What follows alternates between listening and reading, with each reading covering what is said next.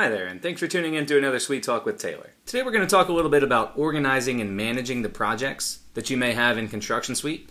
This is going to include details like grouping and project status. It's going to include archiving and how to show those archived projects as well once you've archived those and what that actually means, as well as some of the advanced grouping features that we have in ConstructionSuite that allow you to really detail and customize the way that you're viewing your projects, whether it's by group, by status, by state, any other form of organization that you want to look at. And that's really one of the more powerful tools with ConstructionSuite as far as the organization goes that allows you to do that not only with projects but with contacts and other grid type displays in the system. But today projects is really all we're focusing on. And so to get started, I'm going to go ahead and go over to our projects tab on the left hand side and let you see some of the projects that we already have in the system. And so you'll see that we have, it looks like 6 projects showing here with some details, things like type, the status of these projects, the client, address, city, state, etc. What we can do here is actually kind of the first thing you'll notice is at the top we've got these bubble sorts that have different project statuses. And these do come preloaded with ConstructionSuite. You can customize these very easily though, however. And so you'll see I kind of have mine in a timeline or a pipeline view to where it goes from pending to approved to financing, sold, in progress, closing, complete. If you want to edit these, you can go up to the gear or the settings icon in the top right, click on that and see all of the existing statuses. And from here you can either add new ones if you would like to. We have some icons for you to choose from as well to kind of designate the representation of that.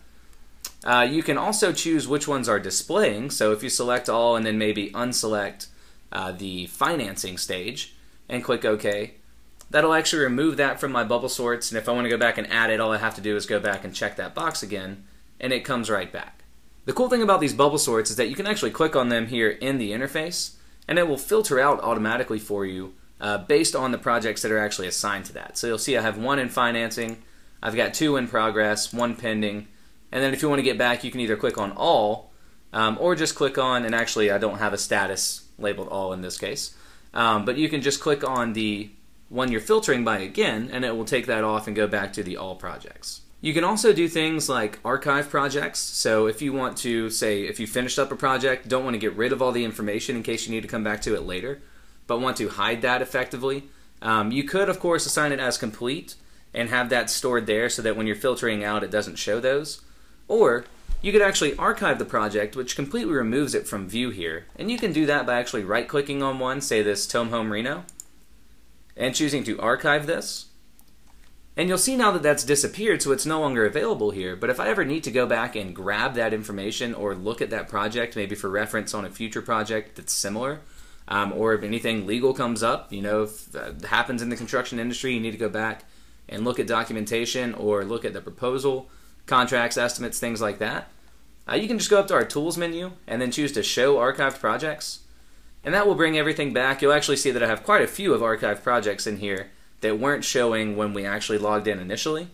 And so I can go back and look at any of these, like this Tome Home, and see all the schedules, proposals, estimates, etc. that I previously had, but they're not cluttering up my view as I'm working on a day-to-day basis. If I want to go back and hide those again, I just go back up to Tools and Hide Archive Projects. And now they disappear and it's much cleaner. I can get back to the projects that are actually at hand. And the ones that are active and I'm focusing on now. Another thing you can do here as far as organizing these projects, you'll notice in this grid we have different columns that are available here. First thing, you can actually customize these columns that are showing by right-clicking on any of these headers and check the columns or the details, the information that you would actually like to show here. So if I want to show a little more on the actual costs, committed costs, and invoiced amounts, maybe if I'm bringing these in from QuickBooks, I can do that. I can show the project group, for example.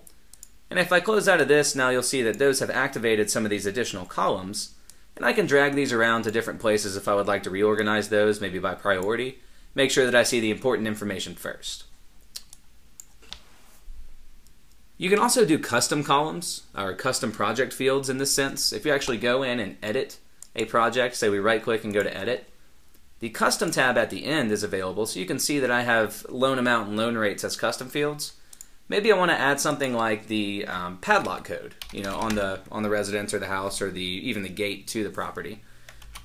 And if I put that in here, now that I have that custom field, I can go back, right-click on these column headers, and I've got this column available so that if I have information on that project, I can actually see that in my grid as well. So customizing the information here is really easy. Those custom fields are going to be a great help to a lot of you guys. But another thing that you could do is grouping by specific headers, like project group, or by client, or by status even, to make this easier to see and actually organize it in a way that makes sense to you. And how you can do that is actually go up to this View tab at the top and do the Group By option. What that's going to do is give you this column header, gray, light gray color here, that you can actually drag any of these other columns to. So say that we actually go over and look at our type. If I drag the type column, just click and drag right up here, you'll see these two arrows come up.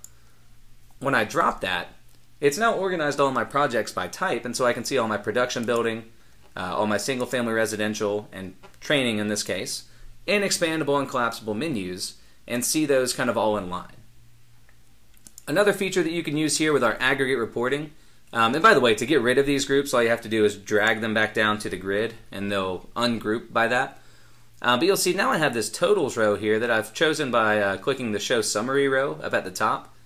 And this will actually give you, if there's anything dollar value or numerical in these rows, will actually give you the total for all of these. So depending on what you're filtering by, financing, in progress, pending, anything like that, you can actually see that that's going to give you the totals for all of your projects and show those there as well. Finally, there is one more option that you can actually do to filter by, and that's up at the top in the actual filter by section.